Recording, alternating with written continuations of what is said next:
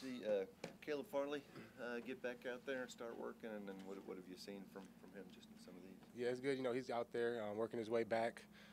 He's got this off season. He was here training, so I know he was putting in that work, and you can tell by his body, and then just the way he's moving. He still has, a brace on. He doesn't really like it, uncomfortable, but he's still improving and getting better every day. What's the next step for this defense to take after the dramatic improvement from 2020 to 2021? Just keep building on it. It's a different year, so we got different guys, so we got to make sure that everyone who's going to be on the field knows what our style is, know how we're going to play defense, and how we want to communicate and execute it.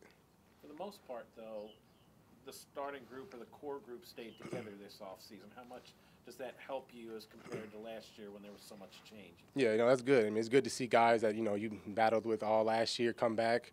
You've seen things that happened in games that, we don't have to relearn it. We already seen things, we communicated, and it's just good to see guys in front, behind, and next to you that, familiar faces. But you've been in the league for a couple of years, and what do you do during the off-season? What do you work on to try to get ready for the next season? A lot of just self-reflection, self-critiquing on my last year's play, and then a lot of injury prevention stuff, Last year we had a lot of guys go down. I went down early in the year, so just kind of working on my body, making sure that I'm staying healthy throughout the year and throughout this off-season and training camp.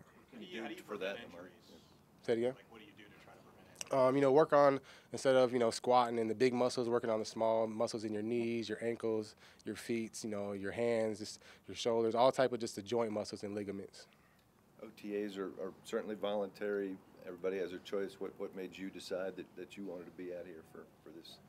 For me, it's just, I don't know, it's kind of what I do. I want to be with the guys. I don't want to feel like when I come in I'm behind. If I can be ahead of everybody, as in my mind personally, then I feel more confident going into camp, and I just feel more confident in myself. And also it just helps me improve and work on stuff that I need to work on.